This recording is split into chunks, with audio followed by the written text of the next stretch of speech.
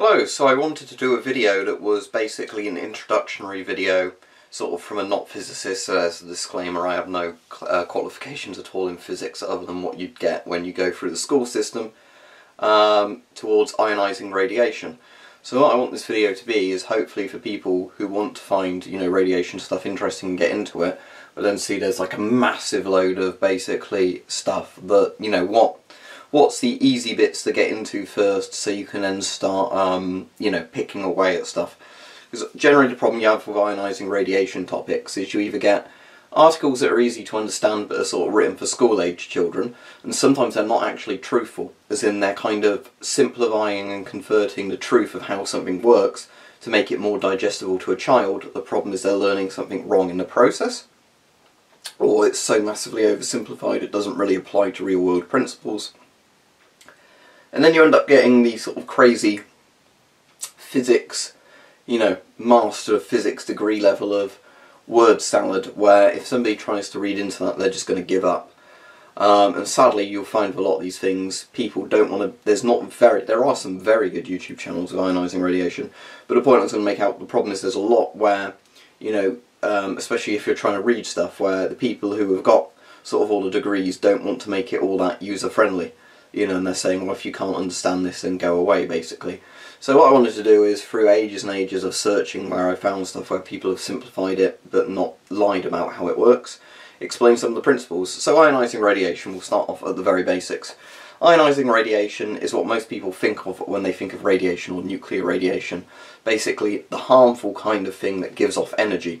Now again, you have radiation in the sense of lots of other types of energy, but this video is going to be focusing on ionising radiation. This is the word you need to remember, ionising. So, what we're going to start off with is measurements. Because the problem is with ionising radiation, because it was discovered in the very late 1800s, what ended up happening was, over time, the definitions have changed in terms of how it's measured. People have come about and they've said, oh, I think this measurement is better than that measurement, kind of thing. And the problem is, in all honesty, I don't think any of the measurements are better than each other, but they all have their uses. But the problem is, again, you'll run into the problem where somebody's saying, you can't use this measurement because it's outdated, or I prefer this measurement. They're all equally valid, I would say, but you have to kind of get an idea of how they equate to each other. Because the problem is, if you look at historical things where radiation has been measured, often it will be in a measurement called a Röntgen. Now, Röntgen is named after Wilhelm Conrad Röntgen. He was, and I'm going to butcher the pronunciation of his name, so I'm not a German, but Röntgen was basically the guy who discovered X-rays, or at least first applied them properly. And then that measurement was named after him in honour.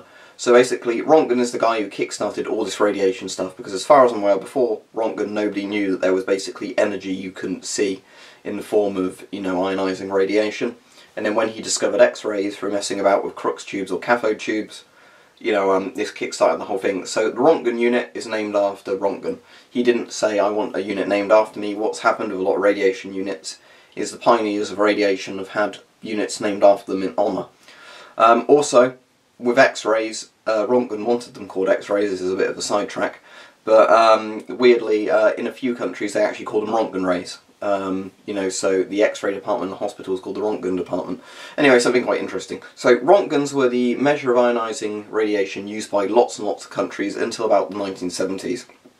Now, a Röntgen, basically the principle of it is that one Röntgen is 1 centimetre cubed of air that is ionised.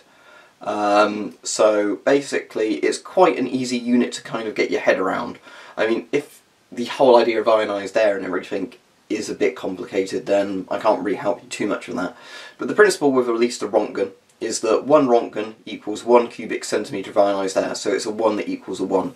Some of the other units are a bit more complicated than that, because some of them, certain other measurements. So the measurements that ended up replacing the Röntgen, and this is a good place I think in the video, early on in the video to talk about these, is the Gray and the Sievert. For the most part. There are other radiation measurements as well, but let's stick to the main 3, because a lot of them are derivatives of these 3 that are just applied slightly differently. So, the Gray. Basically, the Gray was where a doctor, and I think his name was actually Dr. something Gray, I can't remember his first name. So the problem with the Röntgen unit is it's basically applied to 1 cubic centimetre of air. And that cubic centimetre is basically also air at certain temperatures. So what he wanted to do was come up with a radiation measurement thing that took more into account human tissues.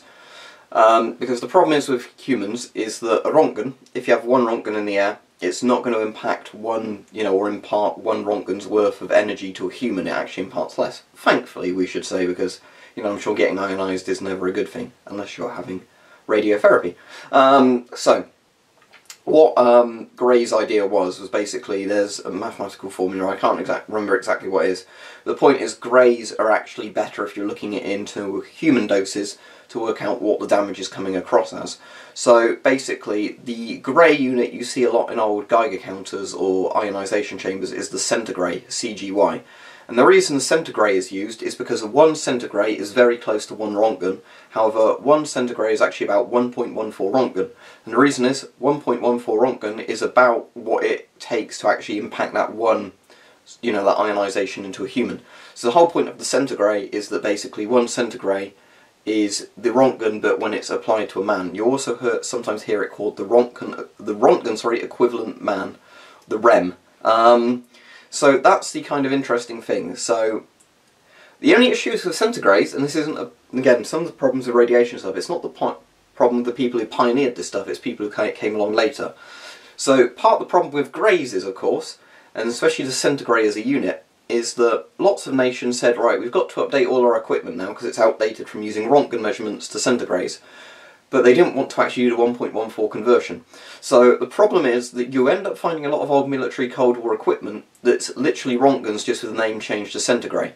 My favourite example of this is in the set of German dosimeter pens I've got, and you think the Germans would be very technical and into this, but there's literally a sticker when you open the chest that says 1R equals 1 CGY, as in 1 Röntgen equals 1 centigrade, which is wrong. What was the point of changing it? Because if you have 1 centigrade set as 1 Röntgen, that isn't 1 centigrade. Now, I don't mind people if they're trying to just roughly work out numbers, saying, 1 centigrade is pretty close to 1 Röntgen, so if they're looking at a value in Röntgens and want to know what it is in Grays, doing that. That's not a problem. It's just when, you end up changing your entire unit that your nation is using because you want something that's, more technically accurate to humans, and then you say, well, we can't actually be bothered to do the different bits of maths. So, if I remember right, 1 Röntgen is about 0.86 centigrades, and 1 centigrade is about 1.14 Röntgen. So, then a unit to complicate things came along called the sievert a bit later on. Now, sieverts, this is the one, if you end up buying a modern Geiger counter, you'll probably see the units microsieverts, millisieverts, sieverts. Or hopefully you never see sieverts, because if you're being exposed to a sievert, you're being exposed to a lot of radiation. So the idea was with sieverts, essentially, the sievert, a lot of the sievert is the Grays again. From what I can understand from every time I've checked calibration on cesium-137 calibrated Geigers, that are all in sieverts, they always equal a centigrade in their measurements. Or, they're always equal to a Gray. So 1 milligray would be equal to 1 millisievert. The thing with millisieverts is it's basically where there's meant to be a conversion factor done. For example, if you eat something that's an alpha source, which would cause massive damage to you internally, the number of sieverts you've got and it goes up. Basically, sieverts are the ultimate attempt at making, until something better comes along, the ultimate attempt of basically harm to humans in the dose form, which is why they're quite popular. Again, I kind of find in some ways they're not as scientific, but sieverts are very good units to work with if you want to just say, how much radiation roughly has somebody been exposed to? Well, if they had an internal dose of something, then it's a higher rating than if it was external dose, basically. So there you go. So, the first long part of this video has covered the 3 units. You have Röntgens, Grays and sieverts. Grays and sieverts, as I said, are pretty much interchangeable, it would seem, except for sieverts have a bit more mathematics done to them once you get into the bit of how this works. So what I want to also quickly cover in this video before ending it, because I don't want it to drag on too long, is a Geiger counter versus an ionisation chamber. And I will show you the units both of these use. This is a Geiger counter tube. Pretty simple. A Geiger counter tube is generally filled with a very non-reactive gas, something such as helium or argon. You have a positive and negative on it, an anode and a cathode, and you have a wire that goes through the middle. The point of these is basically when ionising radiation goes in, it is counted by the Geiger counter tube. There are pros and cons to these, I don't really want to get into that in this video. Here is an ionisation chamber. An ionisation chamber is literally a chamber where you've got one side of it is the anode, one side is the cathode, and it measures the volume of air that is being ionised via radiation inside. Ionising radiations, if you want the really quick, simple explanation, ionisation chambers are very, very good if you want to know the energy of the air that is being ionised inside. For the most part. Geiger-Müller tubes are very good if you want to just sort of get a quick count of what the radiation levels are like. The bad thing about Geiger-Müller tubes, it's not necessarily a bad thing, but you know, the restriction a lot of people don't realise is lots of Geiger counters show you a dose equivalent. The dose equivalent is always calibrated on a source. So the problem is, if you had a Geiger-Müller tube and it was exposed to cobalt-60, not cesium-137, it was calibrated on one of those two, your dose equivalent would be wrong. Then Geiger counters are always good that physically show you the count, because when you can see the count, that is the raw unit the Geiger counter is measuring. And that technically isn't wrong for that Geiger counter. However, if it's calibrated on one source and you're using it with another source, the numbers are whack, basically. Now, again, you can still get a good idea, because if it shows you dose equivalent, you can know if you put it on radium, uranium, thorium and all that. You know it's not going to be the right measurement, but you can still see trends, so you can still see how much the counts are correlating to everything else. The beautiful thing with ionisation chambers, despite how simple they are, is because the air physically is ionising in the chamber and being measured. What that means is if you have an open air ionisation chamber, for example, and you put an alpha source in there, you can see the needle move a hell of a lot more than if it was basically a gamma source of a similar strength. So again, this is coming back into the sievert thing. You can almost do some experiments yourself with sieverts and things, saying I've got an ionisation chamber, you know, how much is the needle going to move with a piece of americium compared to a piece of radium compared to a piece of uranium, something like that. Right, what I want to cover quickly in this video is common sources of radiation, and also cover laws regarding radiation for, you know, people like you and me. So, types of radiation. The most common types of radiation most people know of is uranium and thorium, because they are naturally occurring metals on the Earth, and this isn't going to be a total list of everything that gives off radiation in this video. So, ionising radiation, uranium and thorium, they're the two most common on Earth. The much rarer one that turns up on Earth and is much, much stronger is called radium. Now, radium you might know about because there was a period at one point in history where, thankfully not this watch, watches and dials and all sorts of things were painted with them. I love collecting these and antiques and measuring just how deadly they were in a sense, but at one point, because radium was so radioactive it would make the air around it glow, people thought, this is great, right, to put on watches and things you want to see in the dark. The issue is, radium gives off a lot of energy if you're not storing it properly. And having it on your wrist 24/7 is not a good thing to do, because of the gamma rays will constantly be shooting into you, and if you're doing that and looking at it, you're probably getting beta rays right into your face as well. So that isn't great. Then of course you get radionuclides later on, so what you end up getting is things like, you know, maiden reactors through neutrons hitting them. You get things like cobalt-60, cesium-137, strontium-90. There's quite a few that you get, americium-241. But the point is that, you know, there's lots and lots of things. So you might be surprised to know you've probably got a few radioactive things in your house, whether it be in your smoke alarm, in an old radium watch, some old dinnerware where people thought it was a good idea to paint them with uranium paint. You'd be surprised at how many random items give off ionising radiation. And that's completely even ignoring, you know, if you go to the hospital and get an X-ray. You're basically being blasted with gamma rays, and that's what X-rays are. So, that's all that. So what I want to finish off with for the people interested in radioactive items is, what are the laws surrounding them? Now, please, please, please look up the laws in your country properly before going any further.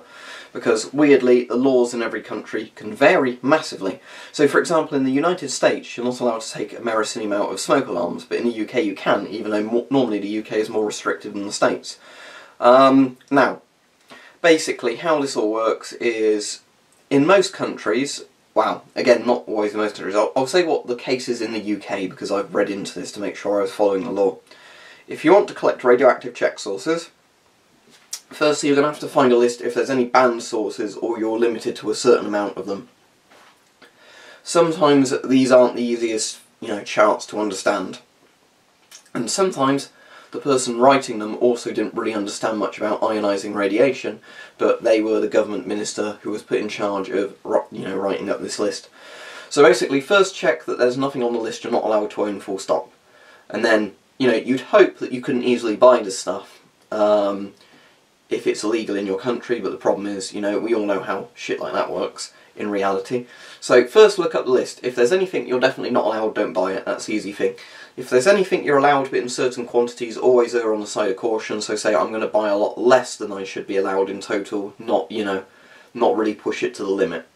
Then what you need to do once you've got this stuff is store it safely. Please, please, please store it safely. So what I find is really useful for storing radioactive check sources is metal ammo cans, you know, like 30 cal, 50 cal, grenade ammo cans, the ones with the really good watertight sealing lids. So you put them in, you seal the lid down, and then you can either around the outside of it or the inside of it wrap lead sheeting around, as in the thin lead sheeting you can buy in bulk pretty cheaply because it's like lead scrap.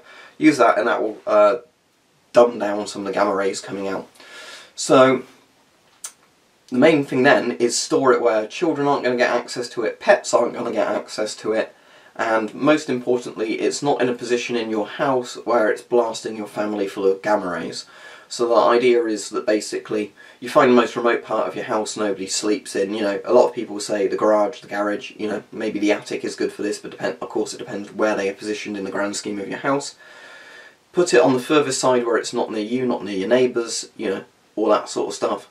And then basically store it there. So when you want to get it out and do some tests or experiments with it, you've got it, but for the most part you're not being exposed to more than background doses.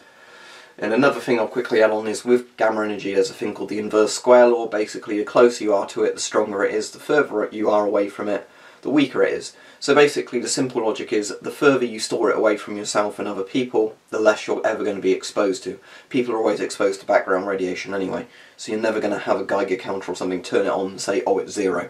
Unless you're being exposed to horrific amounts of radiation, which is tripping the Geiger. But that's a whole subject for another video, or the Geiger isn't working. But assuming you've got a working Geiger, in most places there is always background radiation. You're never going to find a place where there isn't background radiation. So the point is, what you want to do with all your samples is make sure they're stored somewhere, so when you're in a living area of your house, you know, there is no extra thing. And that's the nice thing, at least, of a Geiger counter or some of these measurement devices. If you've got one, you can turn it on, go around your house and check, you know, everywhere is safe for background radiation. Right, that's been a long video, hasn't it? I hope you found this interesting to people into radiation, because it's been a bit of a waffle. Hopefully it's explained to you some of the very basics. It's a fascinating rabbit hole to get into, ionising radiation. The more and more you get into it, the more and more you go, I keep wanting to buy vintage Geiger counters, all these old weird check sources. But the point is, it's a fascinating subject. I think it's one that's really interesting for lots of people to get into and expand their knowledge. The problem is that often, as I said at the beginning of the video, it's not made that accessible by a lot of people, unfortunately. But hopefully you found it interesting and learned something.